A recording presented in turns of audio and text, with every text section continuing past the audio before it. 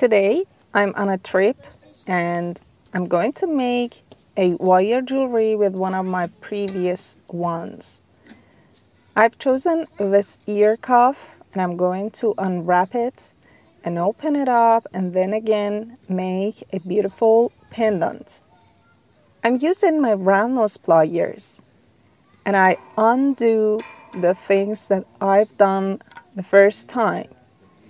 And this is a steel wire and of course is a bit hard, and it's even easier to unwrap because if it's copper or brass, that may be torn apart, and we should do that very carefully.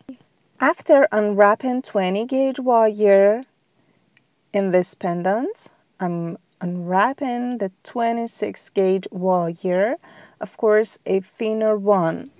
At last I have some beads, 26 gauge wire, and of course 20 gauge wire. You could prepare them and then start, or you could unwrap one of your previous works that you don't use them. At first we need to make a wire coil. So, make a tie with the thinner wire all around one of those 20 gauge wire and continue doing that to make a wire coil, and check every round to be attached to the previous one and to squeeze them with your nail. And do that for about 4 or 5 centimeters. I had a tutorial on how to make wire coilings on the video above.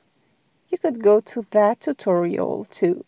Pick up 20 gauge wire and leave about 1 centimeters, and with round nose pliers make a loop there.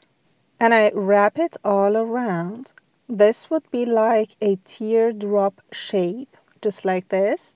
And somewhere about 1.5 centimeters above, I would make another teardrop shape with round nose pliers. And I would do that again to make another teardrop shape just in front of the first one. And that would be just like a heart shape, isn't it? Yes, that's it. And then I will cut it out in about 1 centimeters with the flush cutter, of course. And I pick up the wire coiling part, and of course to open these teardrop shapes and this structure so that the wire coiling part would move naturally and easy in between. So I would insert the wire coiling part into this structure. The starting point, of course, is so important, so if it's needed, just cut it out to be inserted well. The tip here is that if you wrap the thinner wire all around a thicker wire than the main structure, it would be so easier. I would insert the wire coiling into that structure and wrap the ending points and make 2 loops at each end, then squeeze them so that there wouldn't be any sharp edges left.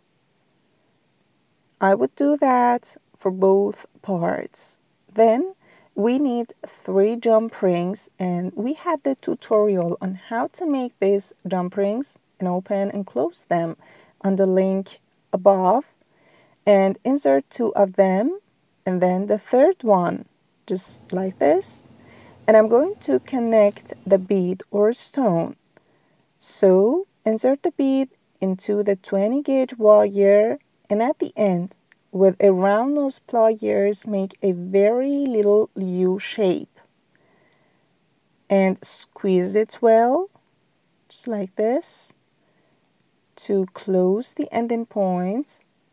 And at the above, make 90-degree bend, make a loop, and wrap the wire all around. I would do that for 2 or 3 times and pay attention so that they would be attached to each other, just like this. Then would cut the extra part out and insert it to the last jump ring that we had first. Another jump ring above is needed, and that's all. The wire pendant is ready, and you could do this wire coiling technique for every design that you desire. Hope you had enjoyed. Take care.